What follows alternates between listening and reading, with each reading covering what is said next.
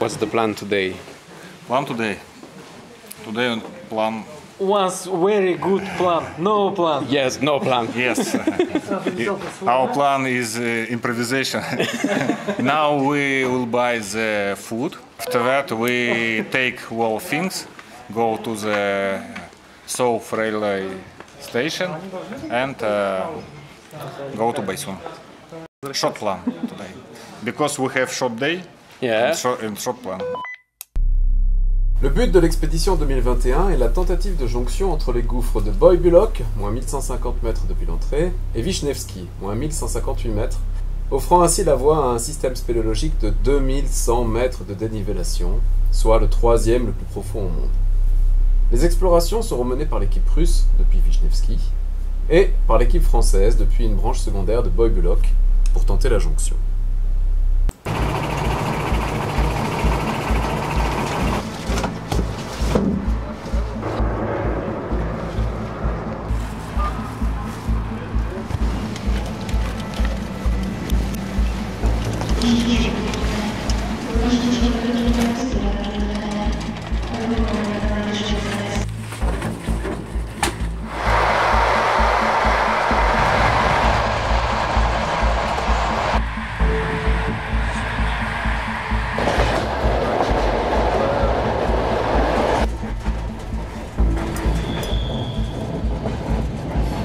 On va arriver à Boysun, 7h-20 heure locale.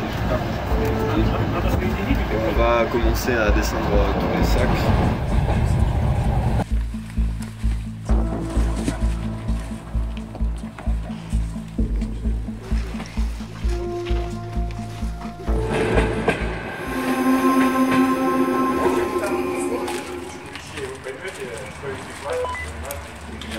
То есть погрешность есть, но я думаю, что она там в пределах 100 метров погрешность вот в этом месте у нас общая, которая набегает. The error is at most 100 meters long.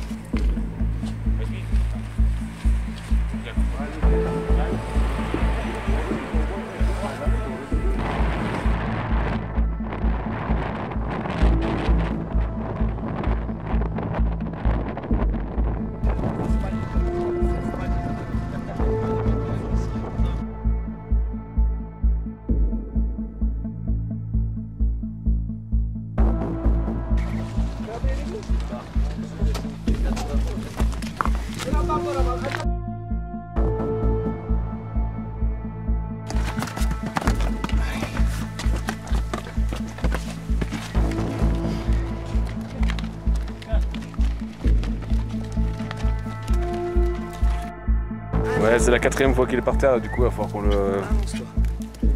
il va falloir qu'on le lève un peu. It's good because we have 2 hours with sun to organize camp.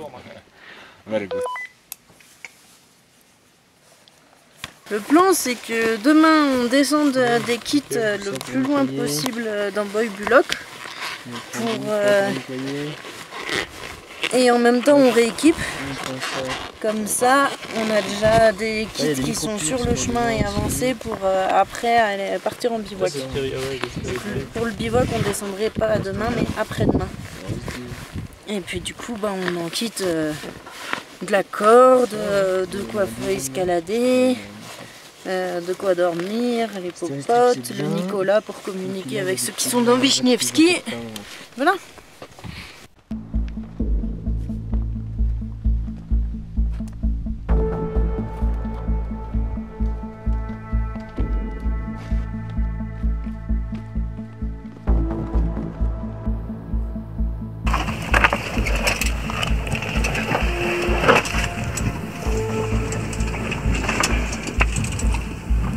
Ça a l'air large hein, ton truc. Dans la bouillasse. Dans la bouillasse. Pour 4 jours. Peut-être la jonction. Ouais.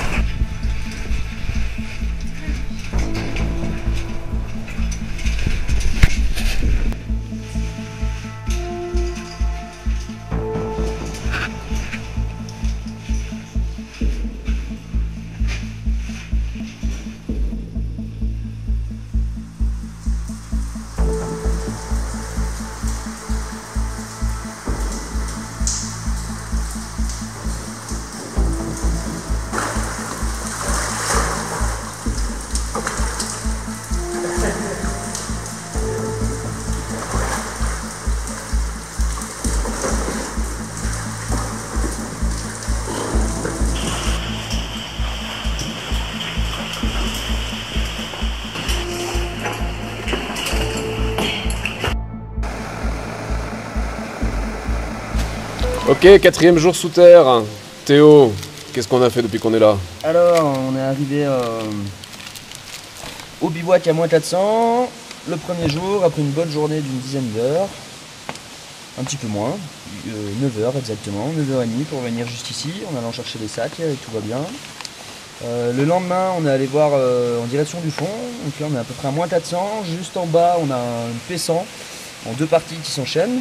Donc l'objectif c'était d'équiper, rééquiper ce truc là, qui avait été équipé en 2018 par Yann. Donc on a repris cette ligne là, on est allé faire une petite reconnaissance des lieux juste au fond en fait, voir un petit peu ce qui se passait là-bas. Donc l'actif on le suit jusqu'à une salle, et de cette salle en gros il y a différentes branches qui partent. Dans une branche on retrouve un autre actif, plus gros que celui par lequel on est descendu. Et dans une autre branche, on a un méandre fossile avec un puits remontant qui était à escalader. Voilà pour le jour 2. Donc le 3e jour, c'était hier. On a fait une petite matinée tous ensemble déjà de photos dans la salle terminale, là, qui vaut vraiment des points, super sympa. Et après, on est allé remonter en amont, où on s'arrête sur un P40, P50, une équipe qui a commencé à faire l'escalade de ce puits. La deuxième qui suivait en faisant la topo, là dans le méandre, très beau méandre, là, je pense bien facile 150-200 mètres. Et dans cette escalade, plusieurs petits départs qu'on allait voir, qui n'ont pas donné grand chose. Et puis on s'est fait une fausse petite joie. Quand on était en train de grimper dans ce puits, là on entend des voix, donc ça se met à gueuler dans tous les sens et tout. On dit ça y est, on va faire bivouac avec les Russes, on va être tous ensemble. Et en fait, pas du tout, on a entendu la voix de Laurence, petite déception.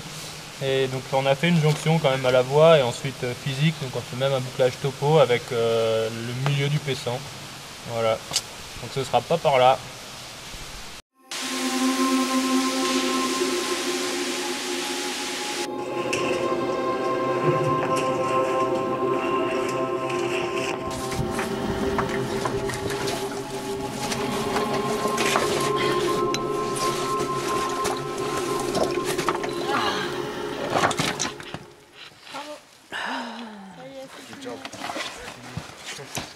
Et ben là on brasse un peu le matos, on range, on regarde ce qu'il nous reste, qu'est-ce qu'on ramène, qu'est-ce qu'on laisse ici.